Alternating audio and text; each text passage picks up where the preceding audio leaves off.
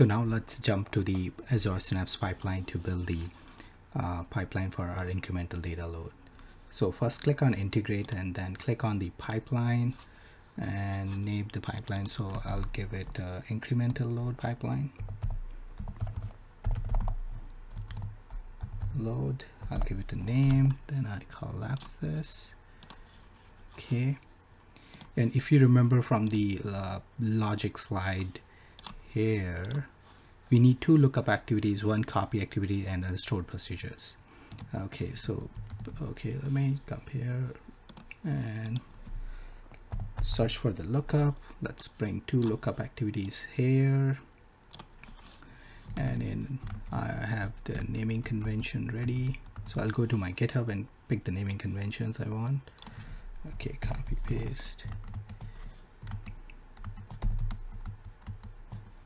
Okay, so this one second, let me expand this.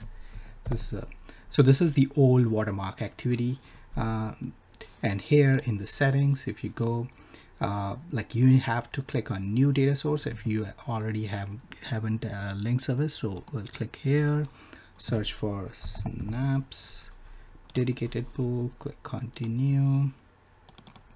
Let's give it a name, SQL tool table, and we select our dedicated pool and the table. So here we're going to select the watermark table, click OK.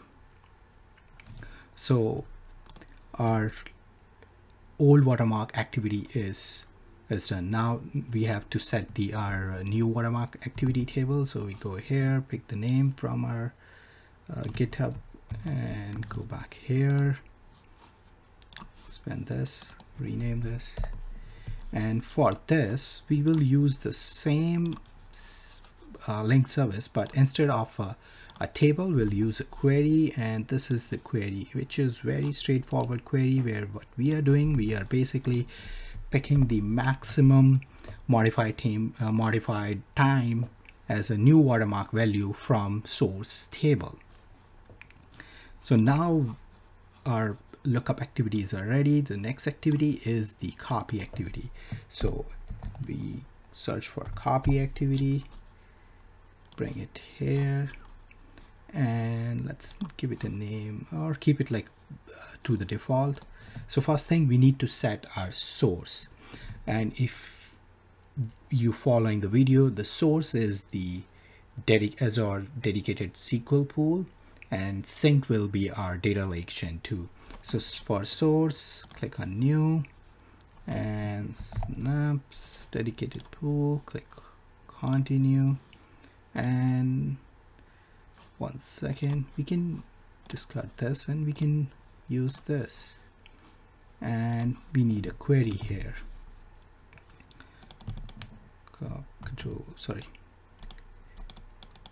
Control C, go back here, and let me explain you the query, which is pretty much we talked about in the slide.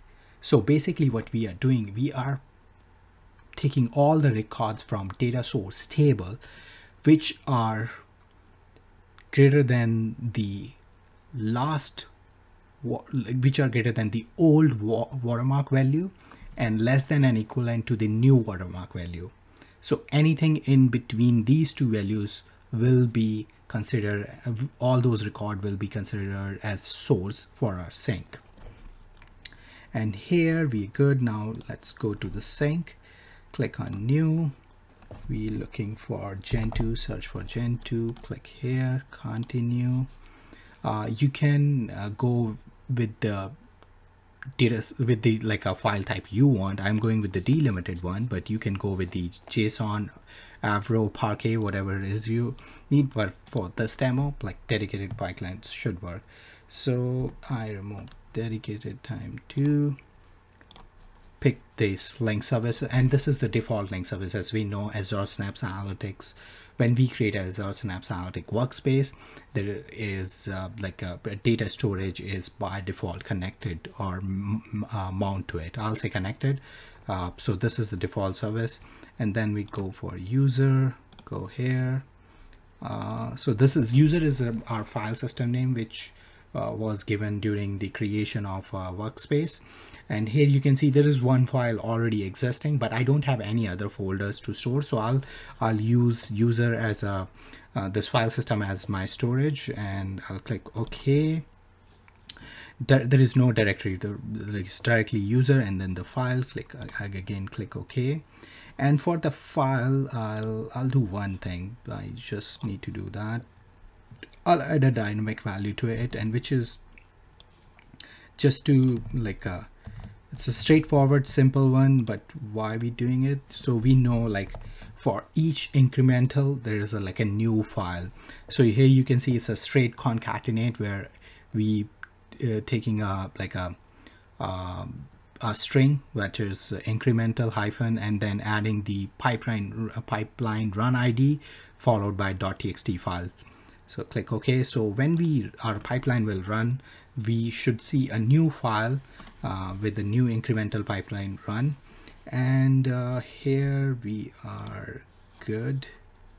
Okay, let me do this. Go back to here, do this, and we are using the output of our like old watermark activity and the new watermark activity. So we have to connect this to this. Oh, sorry, connect here. And the last activity, if you remember, is the stored procedure.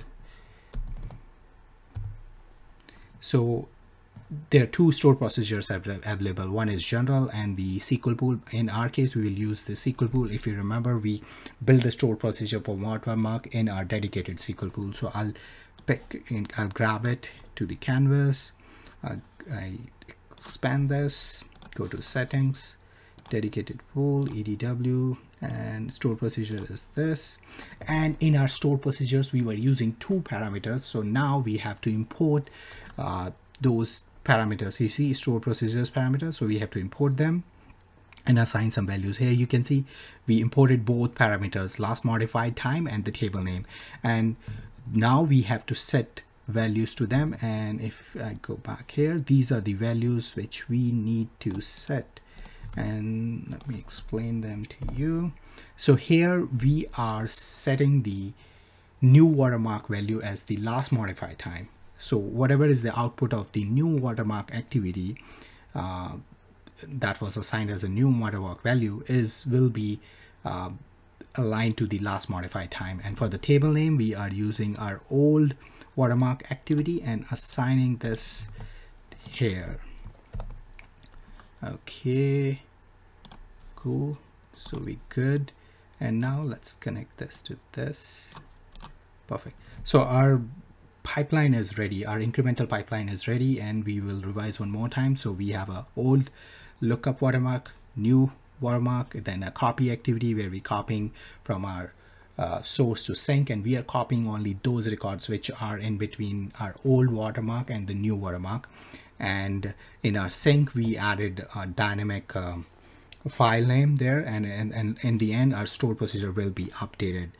And now I'll debug it. Hopefully it should run, but if not, we will see what is we'll see what's the problem. But generally we haven't made any mistake. It should run, but in case it not, we'll look into the error. Okay, before that, let me publish this so we don't have any issues, because sometimes what happens if you don't publish it, like it debug also give you errors. Okay, let me refresh this. Oh, publish is completed.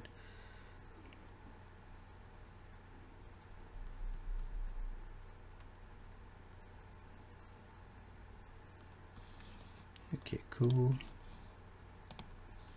And yeah, let's click on debug, and you can see like it goes step by step. It's a sequential, so both lookup activities are working together, then the copy activity after that, followed by copy and stored procedures. So wait, it should not take that long. If you want to see the output, you can expand this and see they both are in the queue. And oh, perfect, everything is ran successfully. So now how we can check it? Now we go to our data and look at the watermark table. So previously the value we set in the watermark table was 1st January 2010. Now it should be different based on the our source. I'll look at the source too. So source output. So if you look at the last modified time is something like it need to be 2017 something. So let's check the output. Oh no, my bad. Go to the script, and if you look, like our watermark value is updated to the last modified time.